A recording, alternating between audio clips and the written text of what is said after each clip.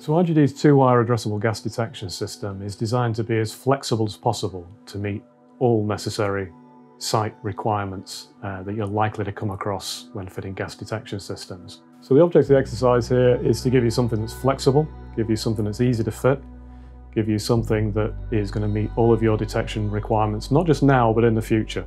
So whether this is just going to be a few detectors or something that expands later to encompass more areas, more locations, the two-wire system is designed to do that.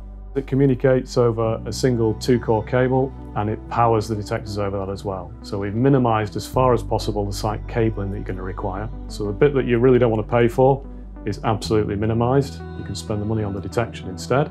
It doesn't care which way around you put that cable when you're connecting it. So in terms of installation, simple, fast, easy to do, and configurable. So each detector is more than just a gas detector. Each detector's got 7 I/O points on it as well. So if you want to run a beacon sounder, you can run that from the nearest detector.